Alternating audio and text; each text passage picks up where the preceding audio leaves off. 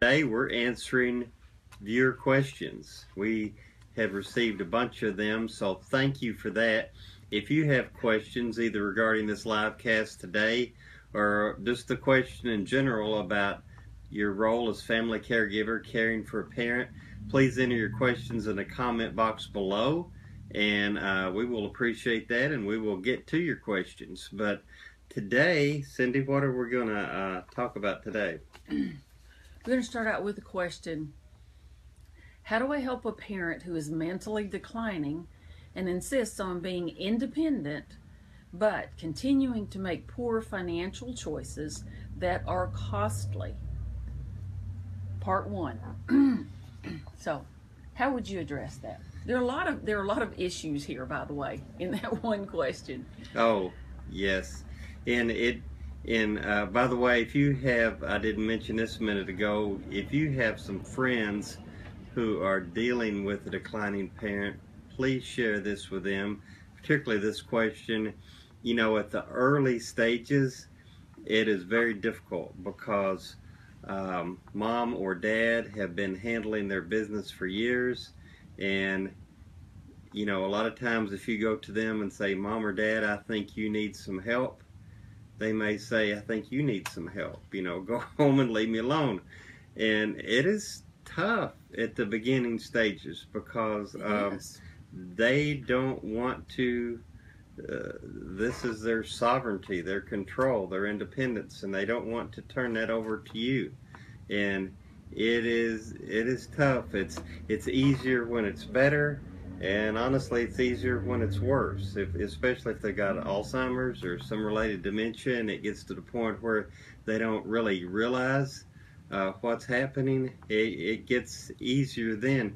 But right in the middle stages or right toward the beginning, it can be tough helping a declining parent. So things that we have done in the past or that we've seen families do in the past, and this is easier in a small town than in a big town. If you live in New York City or somewhere, it can be tough. But if you personally know a banker, if the banker knows the family and knows you and your mom or your dad, you can sometimes have a talk with them, and they can just help you watch things, you know, especially if it's a particularly big check that comes through.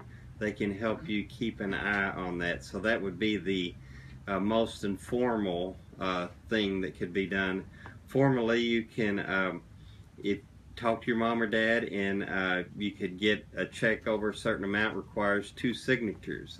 Accounts like that can be set up.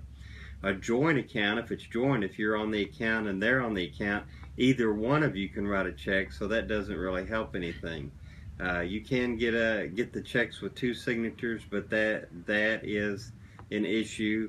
One thing that can be done is just try to control how much is in the checking account. Maybe any excess funds, put it over in a money market account or savings account or some account where it's readily accessible, but it just not be in the checking account, and have a smaller amount of money in there.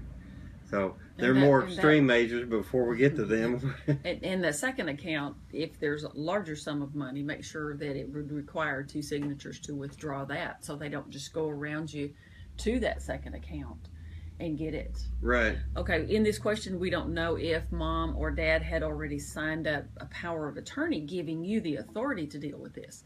And if it was immediate, meaning it has already taken effect, or if you have to get a letter from a doctor for it to take effect.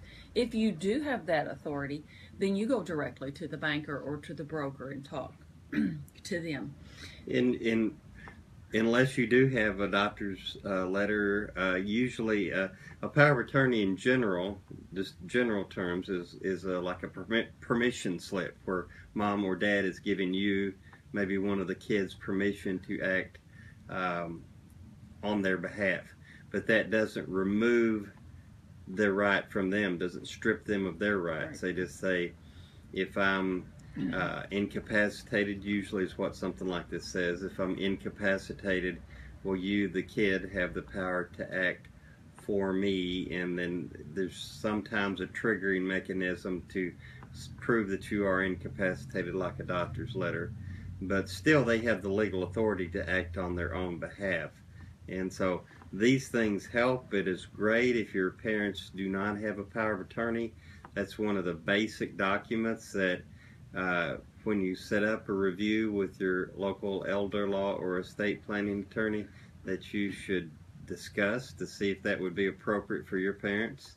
And for them, obviously, if they have capacity to, they can, and if you're the senior and watching this, you should do this, because, you know, if you don't have a power of attorney naming who you want, who is going to make decisions for you if you can't make them for yourself? Well, that's a good question. I mean, now that you have capacity, you can say who you want. You can pick.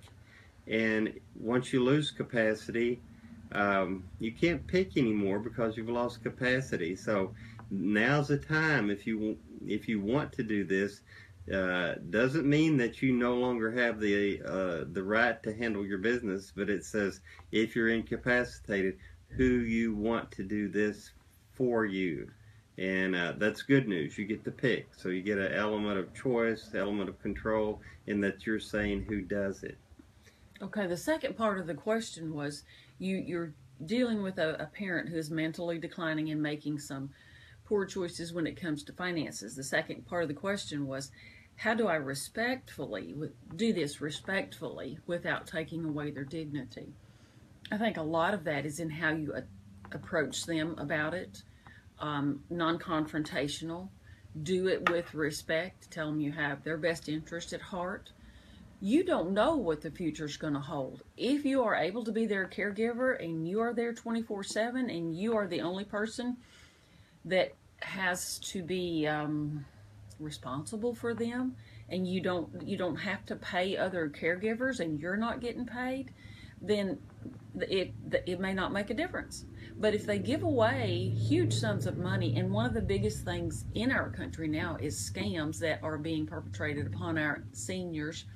If they give away large sums of money and something happens to you and you can no longer be their caregiver and they have to enter a nursing home or other long-term care facility, then this money that was given away will create a penalty so that they can't receive benefits to pay for their care for a certain period of time. So, you know, you have to be respectful in everything that you do, but you also have to look at what is in their best interest, because you may or may not be here to the end of their life to make certain that they get good care.